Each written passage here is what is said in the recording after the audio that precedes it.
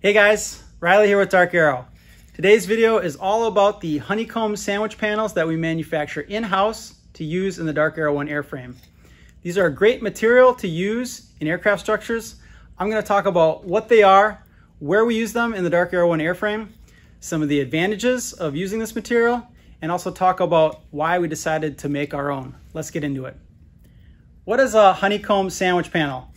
Basically, it's a composite structure that's made up of a core material that's faced on both sides with skins.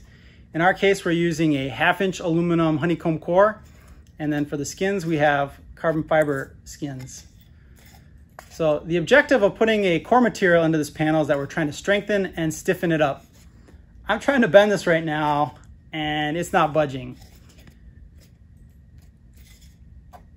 You probably can't tell how much force I'm putting into this, but as a better demonstration of the strength and stiffness of the panel, I'm actually standing on a sample of this right now.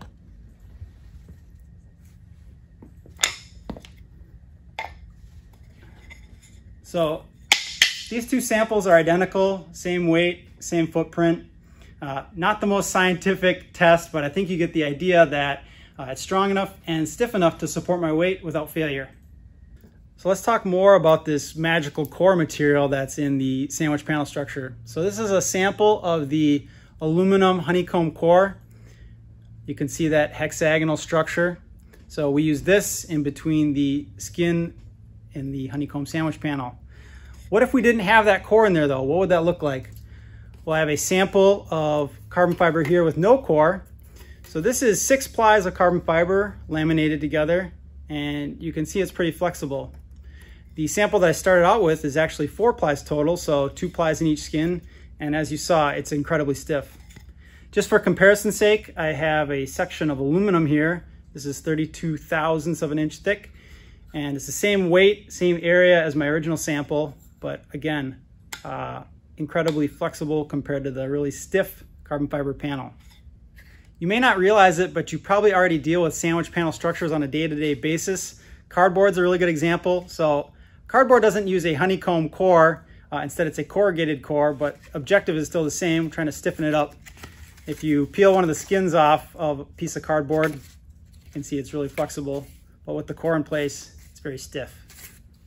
Now that we're all on the same page about what a honeycomb sandwich panel is, let's talk about where we use this material in the DarkAero 1 airframe. So basically, we use this to make the ribs and shear webs in the wing and tail of the DarkAero 1. And then we also use it to make the fuselage bulkheads inside the fuselage. We fabricate 4-foot by 8-foot panels of this material, and then we use a CNC router to cut it up into smaller components. Those components get assembled into an internal skeleton that supports the skins of the DarkAero 1 airframe. Why are we using this as a building material? What are some of the advantages? Well, you already saw the great strength and stiffness of this material. That's obviously important in an aircraft, but there's some other advantages that aren't quite as obvious. The big one is manufacturability. So when we make a bulk panel of this material and then we use a CNC machine to cut it up, that sort of automates some of the manufacturing process. The alternative would be to mold individual ribs and shear webs and bulkheads and then cut them out individually. That would be a lot of labor.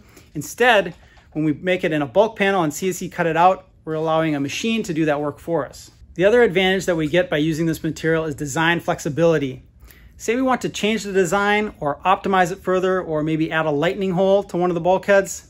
That's a very easy change to make by just simply updating the machining tool paths. The alternative would be to make a new mold, which would be costly and labor intensive. So we'd rather just simply update the machining tool paths. One other advantage related to the design flexibility is folding panels. So this is kind of a cool little trick you can do where you cut a slot in one of the skins of the carbon fiber structure. With that technique, we're able to fold up and create different shapes that aren't just flat panels. So we use this technique in the armrests of the DarkAero 1, as well as the wheel wells and baggage compartments. Cool little trick that you can do with panels. The other advantage I want to highlight is quality control. When we cut all these parts from a single bulk panel, the parts come out more uniform and they have the same mechanical properties. The alternative would be to make each part individually on its own dedicated mold. This would potentially introduce more sources for error and variation in the parts. In order to achieve these benefits, we had to get a hold of some honeycomb sandwich panels. So we started off by going on the market and trying to buy some panels. Let's take a look at samples of the panels that we bought. This is sample number 1 that we got from a panel manufacturer. So this one has a 1/4 inch aramid core and then a carbon fiber skin. This one's actually made from pre-preg carbon fiber, which is a little bit different than our process. One issue that we had with this panel was that it's not high enough temperature capability.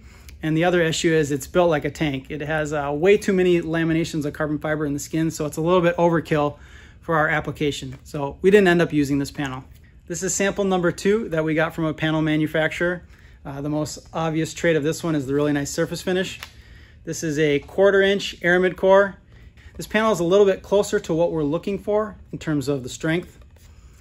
The issue that we had was this is not high enough temperature capability, and this clear coat that got sprayed on here to make it look really nice is not really good for our application. This is extra weight and it's difficult to bond to. We would have had to sand this up a bunch to bond to it, so we didn't end up going with this panel.